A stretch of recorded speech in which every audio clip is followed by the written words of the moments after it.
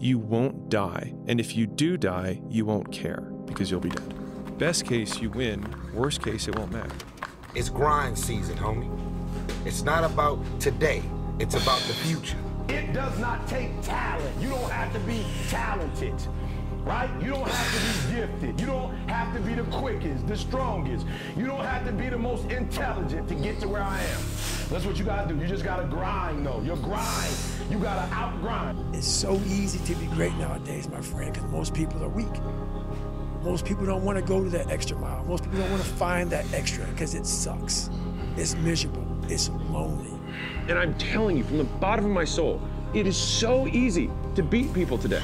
They are so soft. They have no work ethic. No one can stick with anything. Everyone's distracted. They're on social media. They're counting the notifications because they can't stick with shit. They can't say no. To be successful at anything, the truth is you don't have to be special. You just have to be what most people aren't. Consistent, determined, and willing to work for it. No shortcuts. No matter how long it takes, keep going. No matter how much it hurts, keep going. So you was placed on this earth for a reason. You weren't meant to be average. You were meant to excel. You gotta understand that this grind is meant to make you who you're supposed to be, a dog. A little grind ain't never hurt nobody. Stop being soft. Let's embrace it. You do the work now. Do the work now. And all of the shit that you could ever want to do for your family, your kids, your loved ones, it's all going to be on a whole nother stratosphere.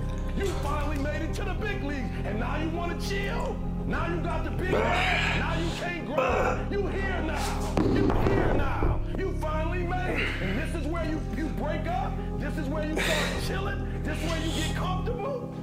You made it now. You made it now. You in the big leagues now. They watching you now. This is where you make it permanent. Because on all those bad days and all those days you don't want to do shit, you have to be your own motivator, your own coach, your own trainer, your own everything.